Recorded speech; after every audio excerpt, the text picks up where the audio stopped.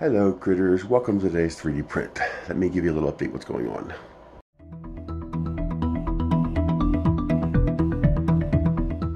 So call this a little homestead update. As you know, my brother came out from Pennsylvania. I flew him out here. Airfare was very cheap. And we're trying to get stuff done here in the house. He's also trying to visit too. His health is not the greatest. He has some issues with his lungs. And the combination of an infection in his mouth, his lackluster health, and the high altitude is not a good combo. And he's also very intolerant of the cold. And of course, the 1 week in November that's going to be cold was this week. We're burning 5 kilowatts continuously warming this house because I don't have the money for kerosene, and have to run electric heaters until we get the pellet stove going.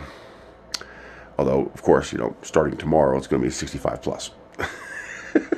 it's like you know, weather. But we're trying to get a minimum amount of stuff done so I can make it through winter without things being destroyed. So let me start off by showing you what we are working on and got done. So we're working on the pellet stove. We got the hole in the wall.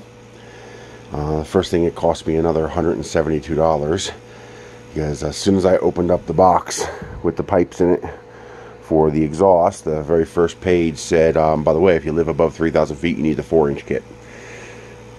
And of course, this freaking elbow, that freaking elbow right there is $70. And that didn't come with the kit because we're putting the stove in the corner here. So I need a 45 to get it to go out the house.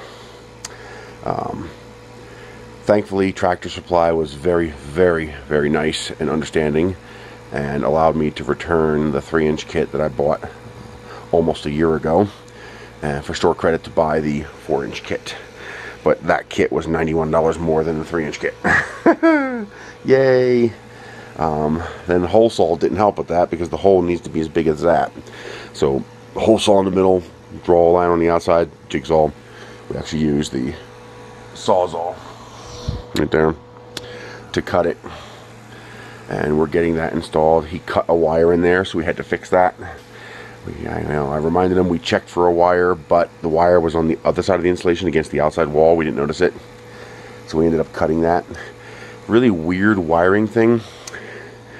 That outlet and the microwave outlet are its own circuit breaker.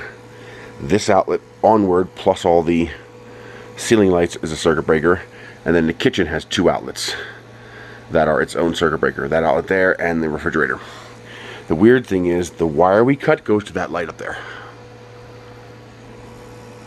Why?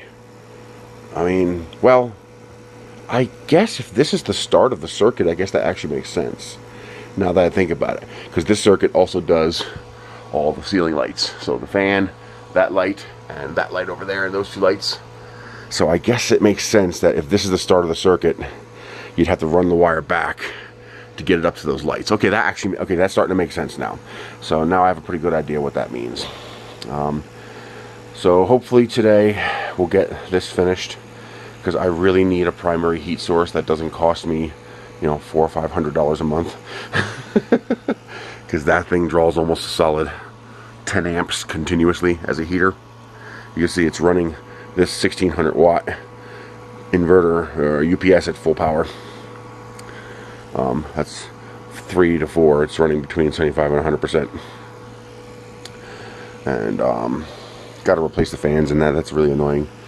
So that's the heater. Good news is we fixed the electrical. So you know how my sister's half of the house was basically out?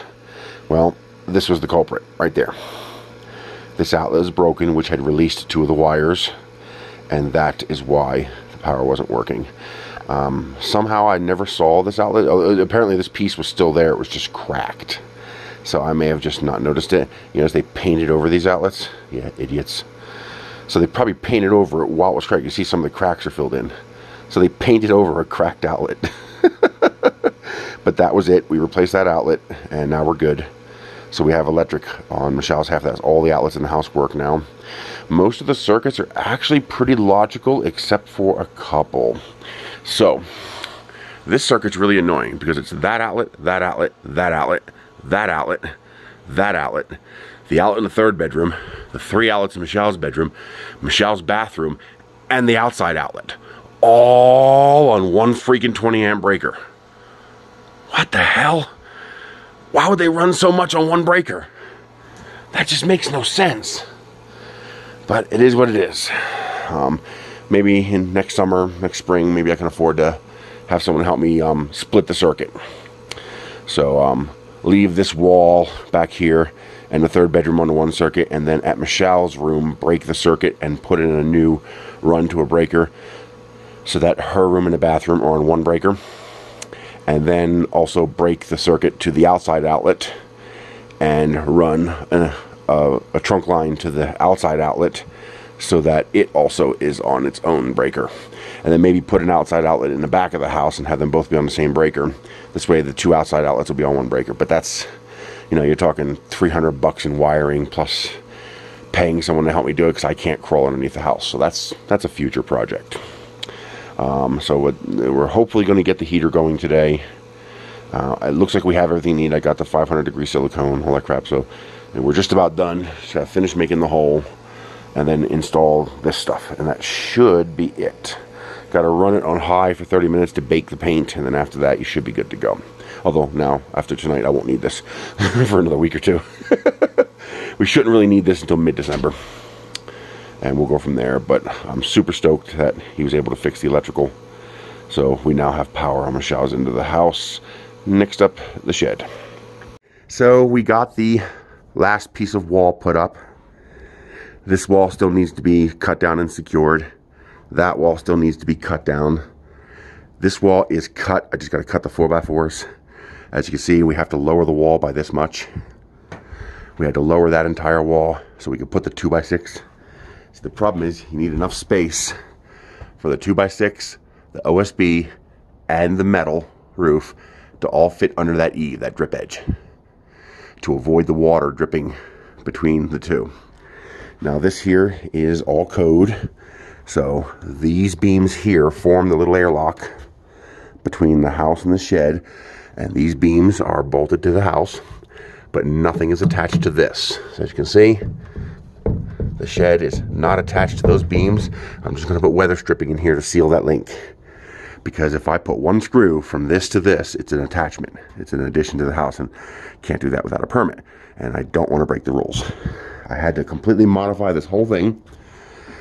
So these 4x4s are part of this platform. This platform is 200 square feet.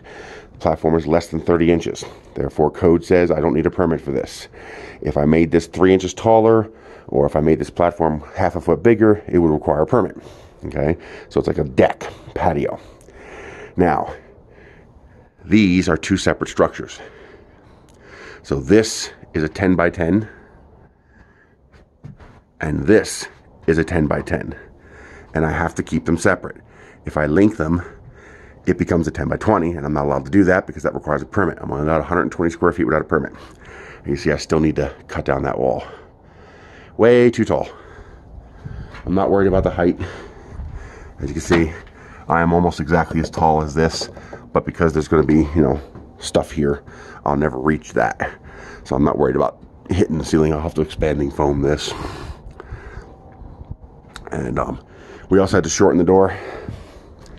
So we had to drop this down 1 full 2x4 width in order to have enough clearance for this to pass. If we kept this up high, we would have had to cut this like this, and that would not have worked very well. On top of that, they screwed up this entrance when they made it. They were supposed to make this entrance for that door, and the problem is they made it exactly the width of that door, and also not tall enough. So we're gonna have to hope it fits in here. We might have to beat the door in here, but we're also gonna have to cut like 5 inches off the bottom of that door in order to fit it in here. So we should have enough width, but we had to lower the height even more. They were already not tall enough, and we had to lower it even more in order to fit the roof. But that won't be a problem. I can already tell that his wall is built better. So I'll give him credit, he did a good job. And the piece we cut out of the bottom, we put up here. And then I'll just put a piece of, you know, plywood and insulation in here to seal that up. And because we're running out of OSB. We probably have enough to fill that in with scrap pieces like that right there. So today's objective, and well, as you can kind of guess by now, there's no stream. Today's objective is to mark and cut down this wall, same height as that wall, and then to cut down and also make that wall straight like we did there. So as you can see, it's all straight now instead of having that curve. So we have to do all that and finish cutting this down. This will stay this tall as these beams, because remember, there's no crossover here. We can't attach this to this. We still have to put a support across here for both of them so that they don't try to fold inward. And because there's nothing, because we can't attach them, they're not allowed to be attached. If they become attached, they become one unit, and then they require a permit. As long as I keep them as two separate 10x10s, no permit needed. That also means that I can't connect the roof. So the sheeting for this roof will start here and go that way, and the sheeting for this roof will start here and go that way, and the metal will do the same thing. And then what I'll do is I'll have one piece of metal that'll overlap the two metal roofs. It will screw to one but not the other, so that it'll cover that gap between the two roofs without actually being part of the other roof, because it won't be screwed into it. Because again, I suspect if I were to screw it into both halves, that would make it one, and I'm not allowed to do that. And we're allowed 120 square feet, so that little bit of extra won't be a problem, because we're allowed up to 10 by 12. We also have to build an eave for this. So we have to build out this roof, another piece of 2x6 out here like this, 1.5 feet. And you can't go 2 feet, because that would be the full 10 by 12. I'm not sure if the 10 by 12 is total, what would we call base drag or frontal area, or would it be just the footprint? I'm not sure. I'm not going to risk violating the rules, since we're going to have a 6-inch piece of roof overlapping the other one. I can only go 1.5 feet here and still stay within 10 by 12. So we're going to build an eave to come out 18 inches so that the rain won't be able to get into this gap here, because we don't want the water coming down here. This roof was supposed to originally be taller than this roof, but you know, it was supposed to be as tall as the container, and they screwed that up. And that's it. We will go from there, and lifeofnereis.com will have more updates on this as we go. But if I can get this dried in, I can at least, you know, not have this destroy itself when snow comes. We'll see. I don't know if that's going to happen or not. Just because he's in pretty bad shape, health-wise, you know, with the high altitude and the lung problems, he only worked for about, you know, 40 minutes to an hour before he's just petered out, and he's got to stop. And I don't want him falling off the roof. You know, he's not just here to be, you know, a worker slave. He's also my brother. He's supposed to enjoy himself a little bit too, you know, and help me out in the process. So I don't know if we're going to get it done. We're going to try. We shall see.